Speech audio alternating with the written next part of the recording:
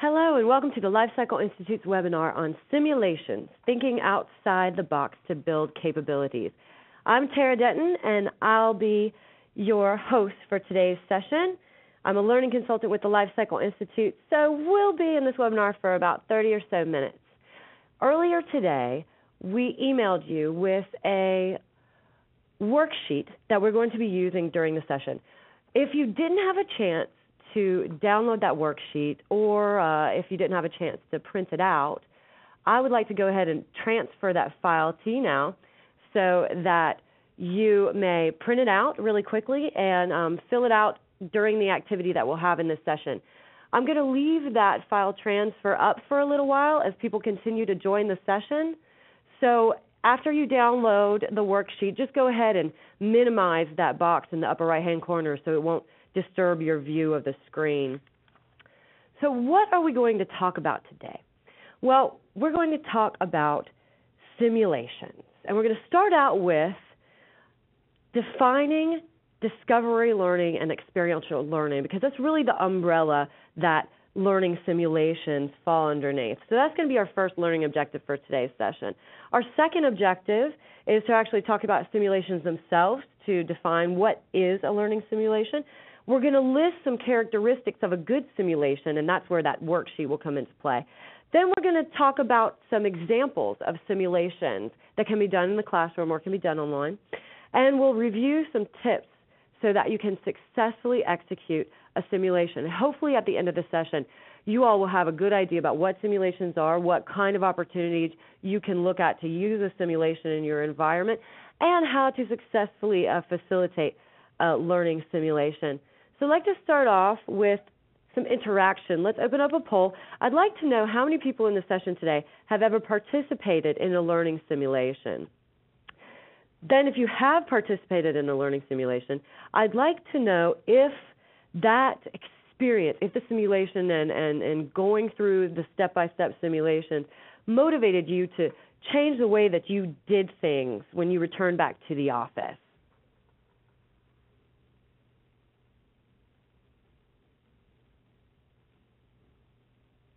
I think we have a little problem with the poll.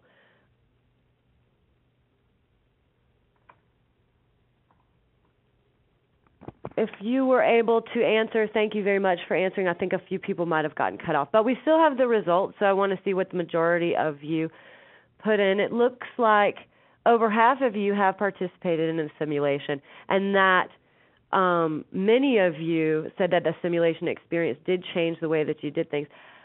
For those of you who feel that a simulation was effective and changed your behavior to produce a result, I'd like for you to share what you think about that simulation made it so successful. What do you feel made the simulation effective? Was it the facilitator that helped you along? Was it the actual simulation itself? Did it make you consider different alternatives that you hadn't considered previously to participating in the simulation? And if you'll just chat a few of those responses to me in the chat box and send it to all participants, which is the last option that you have at the bottom of the drop-down box, I would really like to know your opinions on what made the simulation successful.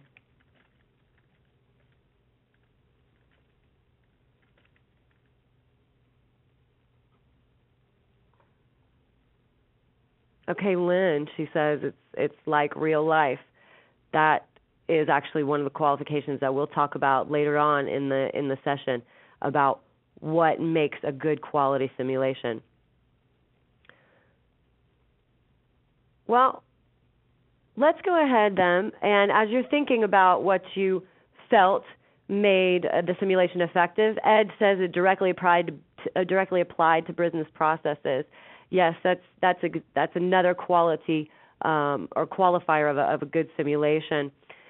So as you're continuing to think about that, and go ahead and keep sending the chats in, I'm going to go ahead and talk about discovery learning. And a simulation is the epitome of discovery learning. Well, what is discovery learning? Discovery learning or experiential learning is learning by doing, by experimenting, questioning. It's problem solving, using prior knowledge and a coach or a facilitator as your guide through the experience. And discovery learning is all about making new connections and constructing new ideas. Now, how a simulation fits in is the actual definition of a simulation is the imitation of a real thing or process, just like Ed said, directly applied to business processes. With a simulation, you can experience behavior and experiment new behaviors in realistic condition. And my favorite definition of a simulation is that they are designed make-believe. They're make-believe for a purpose. So let's talk about the different kinds of simulations that we run into. We basically run into two different kinds of simulation. We have the classroom simulations where, like Anita said, you get feedback from other participants while you are in the experience. And then there is an online simulation where you are interacting in an online environment. So in a classroom simulation, you could have board games that have decision points.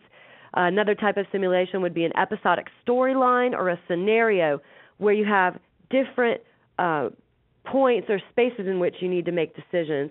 Or you could have a process simulation, like Ed mentioned earlier, or some kind of a building project simulation. And those are primarily the simulations that we find in the classroom environment. On the online, we have about 5 main types of simulations. The first one, which is one of the more intensive simulations, is called PracticeWare. That's where you have your airplane simulations, your potential conflict simulations. We have the interactive diagrams, which is where the entire screen becomes a diagram of concepts. For example, if you can imagine an interactive diagram where you learn the different processes that Congress has to go through, or the different areas of Congress. Branching stories, like an episodic storyline, which is very similar to the episodic storyline that we would have in a classroom simulation, or an interactive spreadsheets. Now, these aren't your Excel spreadsheets. The business schools like to use interactive spreadsheets a lot.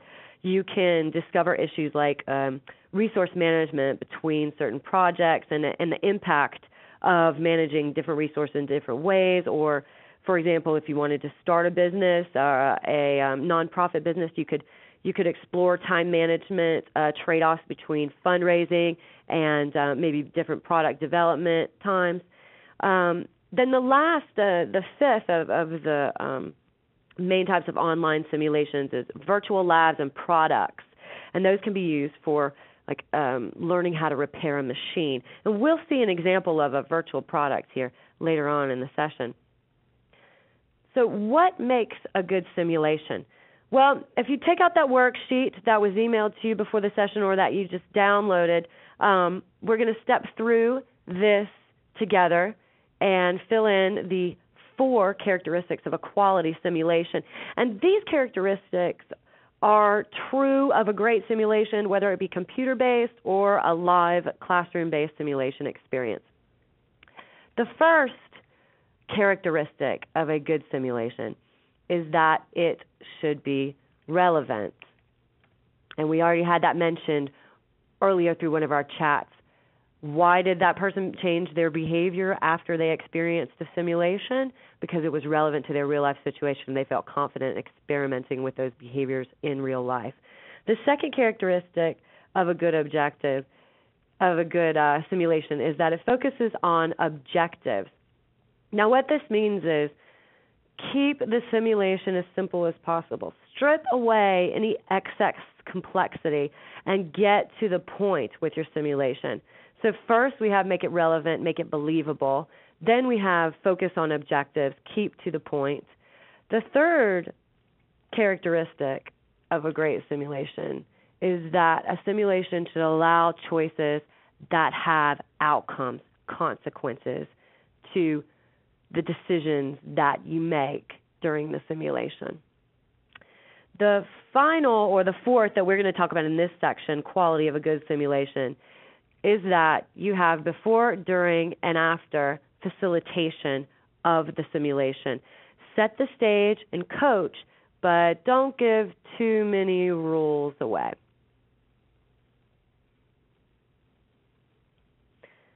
Let's talk now about a few types of simulation examples. We're going to start with some classroom simulation examples.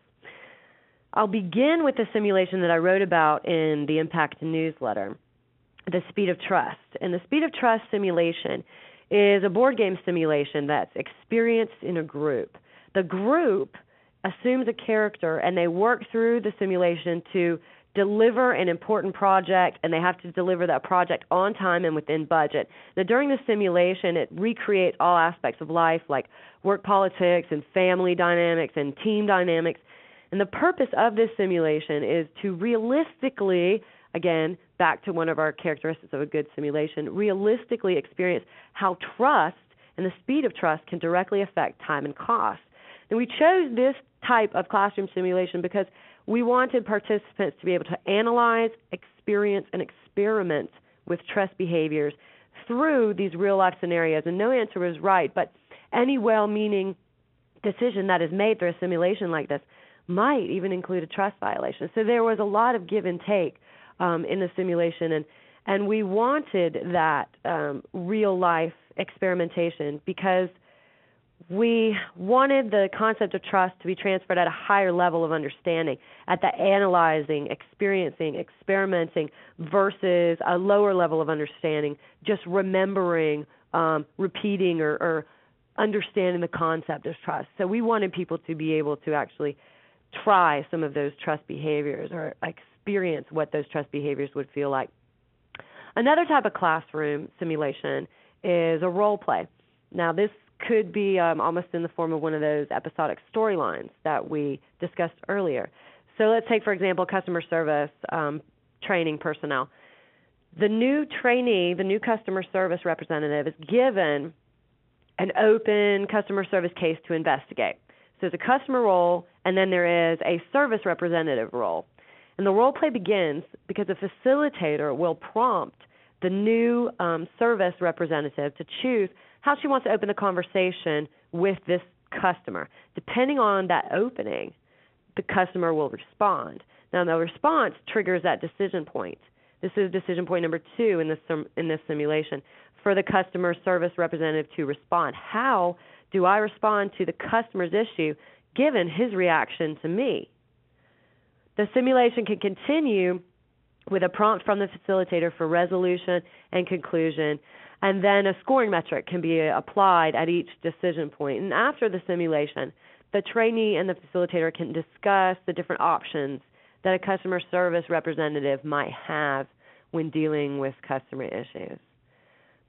The last classroom simulation that we're going to talk about in this session is called a product game.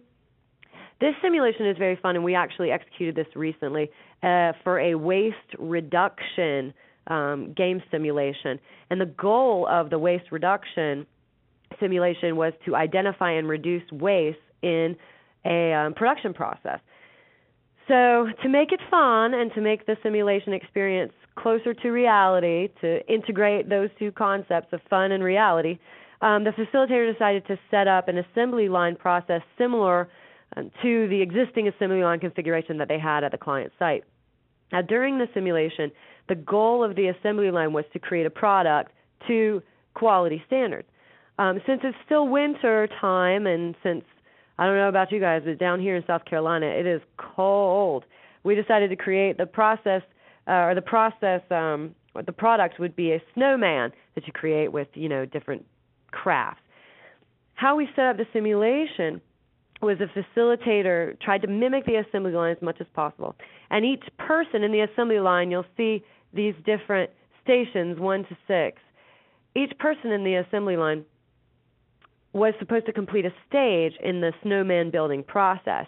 The facilitator introduced different business constraints that the company was actually experiencing. They were experiencing quality issues. They had equipment reliability issues, customer demand issues, untrained employee issues, transportation issues. The list goes on. And each assembly line, there were multiple assembly lines, this was quite a large class, worked together to make decisions that increase their efficiency and decrease the work production. So the group, at the end of the simulation, the group convened to discuss the simulation experience together and brainstorm ways that they could improve their actual day-to-day process and reduce waste. Now I'm going to get into some online, some virtual computer-based simulations. And I'm going to share an application with you. This is an example of a virtual product. It's a small pulper, an interactive small pulper, where you can see,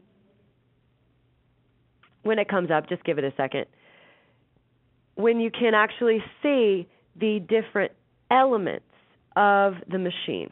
And I believe someone chatted in earlier that you can see the relationship between business elements in their process, and you can visualize it. Well, this computer-based simulation is really an excellent example of being able to really dig down and take a tour of different elements of a piece of equipment.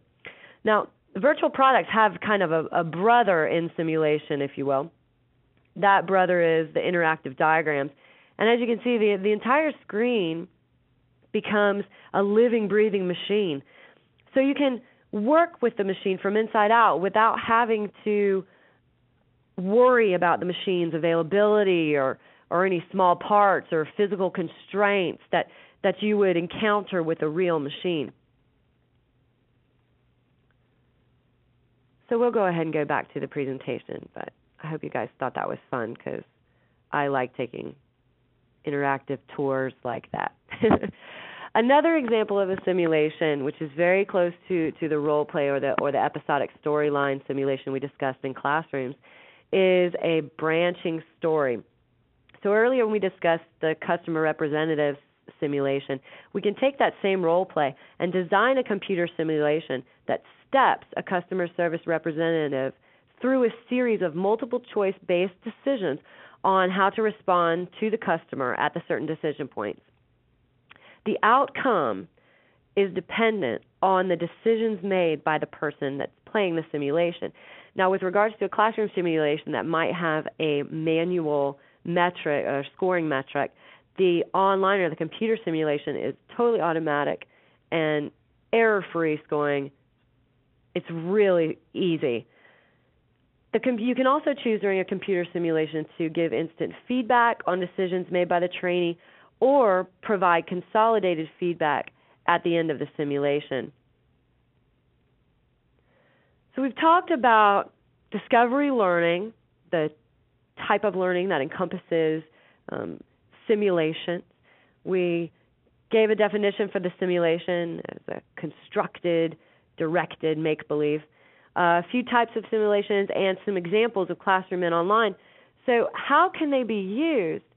And I'd like to open that up to you.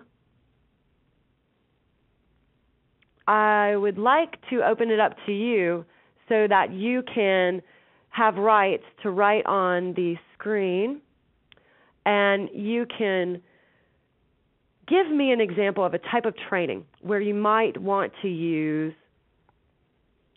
a simulation as an example. So if you'll see at the top of your screen, you have a T icon. That'll allow you to type on the whiteboard, and I'd just like a couple of examples of different types of training environments where you might want to use a simulation.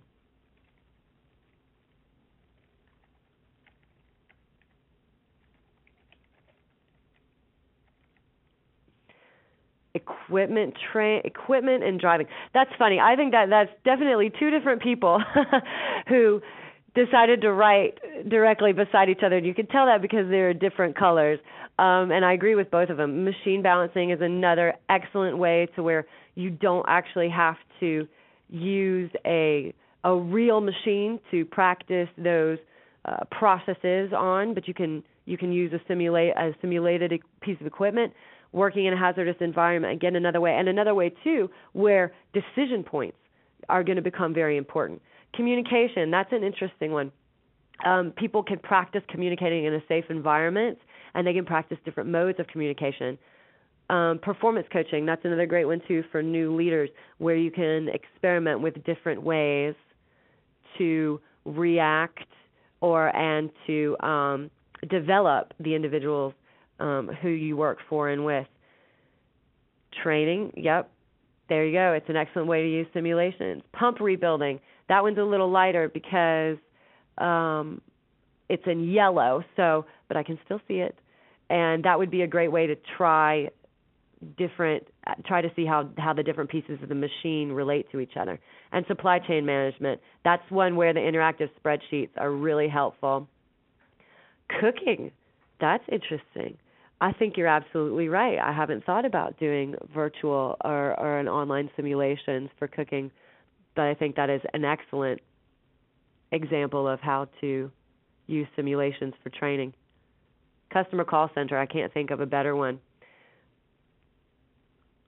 Sports training, that would actually be a really good way to use simulations, especially to try to help athletes train in certain ways to where they're not injuring themselves.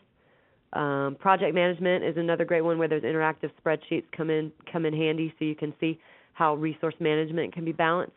And troubleshooting. You guys already have a great sense for how and why simulations should be used. So thank you for participating in that. I'm going to go back to the presentation now to share with you just a few ways that I felt, some additional ways in which you guys already started to respond, but a few additional ways that you might be able to use simulations. Building trust is in obviously the trust simulation, or team building exercises for executives or for project teams that may not get that kind of experience every day. Communication, which someone mentioned on the whiteboard, to provide a safe way for teammates or new managers to experiment with different ways that they can communicate with each other. Technical training. A lot of you mentioned this, machine rebalancing, troubleshooting. It's a safe way to experiment with new materials or existing equipment without the safety issues. Problem solving is the troubleshooting as well, but it's also a nice way to use a simulation because you can experiment with multiple methods of problem solving to help determine which one is the most effective for a given issue. And then process reengineering, which someone also mentioned. I want to say something special about process engineering and technical training. Simulations can really aid in change management because when people have to change the way they work, if they must change the way that they perform every day, if they are practicing those new behaviors in a non-threatening way, they can become accustomed to the new process faster and easier instead of a baptism by fire approach, which may produce quite a bit of resistance.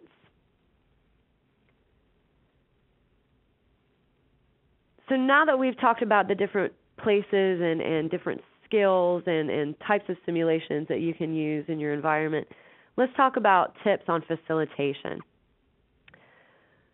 There are 3 steps to facilitating a successful simulation, and they are critical. The first step is to brief the simulation. So before the simulation, you can get people intrigued, interested, and excited about the simulation. Don't make it a test, make it an experience. Alert the participants about what to look for, and what to pay attention to in the simulation, but try not to give away too many rules because you don't want to spoil any of the surprises that may come during the simulation. But you do want them to feel confident, excited, and comfortable beginning the simulation. So the briefing phase is all about having what I call the poker face. Now, during the coaching portion, which is actually during the simulation itself, coach the participants, travel around the room, provide just-in-time information and just enough information, and try to coach quickly around the room so that you can keep the energy and excitement up during the simulation, and try not to let one group dominate too much of your time so you can make sure that you're spreading the energy across the room. In the last phase, which is the most important of all the 3 phases, after the simulation, debrief the participants to ensure that they reflect on the experience, that they're able to draw those conclusions and create new ideas, make the relationship map in their mind, and truly gain the value that the simulation was meant, the business goal that the simulation was meant to meet. It's also a great idea when you're debriefing, to debrief in a group so that each of the participants can share their ideas, that you can receive some peer learning, and that all of the participants have been given a chance to talk about their different reactions to the experience, because it will likely be that everyone in the room had a different experience and can learn from each other. The last part of the debriefing phase is to make sure that all the participants have an action plan. Why go through such a complex, delicate, special experience like a simulation without having an action plan on how to use those new skills, behaviors, and ideas that you created, that you came up with from the simulation? So action planning is the last of that debrief phase. So I'd like to do a little review. In the session today, we've talked about discovery and experiential learning, which is one of my favorite types of learning, and if you can't tell from my voice. We've defined simulation. We have listed characteristics, and hopefully you created that worksheet that will help you determine if a simulation is right for your environment, but also if that simulation is a quality simulation and will reach your business goals. We've cited examples of simple classroom and some more complex e-simulations, and then we've reviewed tips to successfully facilitate a simulation. One thing that I did mention that I wanted to, when using the simulations, but I did talk about when we were talking about the debrief section of the facilitation process, is that the key is that the simulation meet a business objective. So if you take anything from this seminar, I hope that it is that there are 4 characteristics to quality simulation, that there's a process to facilitating the simulation, but that the most important thing is that simulation, that you've designed that simulation to meet a specific business objective, and that the people who go through it write their action plans that somehow connect to that business objective. So I'd like to take some questions, too. Feel free to type in any questions you may have about the session into the chat box. We'll be monitoring that. But while you're typing in those questions, I wanted to share a few resources with you. You can contact me to talk about the simulations that we have here at Lifecycle Institute, or that we can build for you. And you can contact me at einstitutelc.com. I will receive those emails. I also have a blog that, frankly, I must be honest with you, over the holidays I did not post that many blog postings, but I will get back to it. You just see this week, check it on Friday. We also have the Lifecycle Institute website here listed. We have new services now. Lifecycle Institute has primarily been an institute built on our training courses, our public classes, and our private classes. And now we are offering course design services, to where if you need to design classroom-based or online training and you need a special fit, we can provide those services for you. And we are also going to be launching our Train the Trainer services. So if you're interested in that, keep tabs on our website. I would really like to thank everyone for joining me today. And there is a short survey after the webinar. So if you have any questions, please feel free to contact me. And thanks again for joining the session.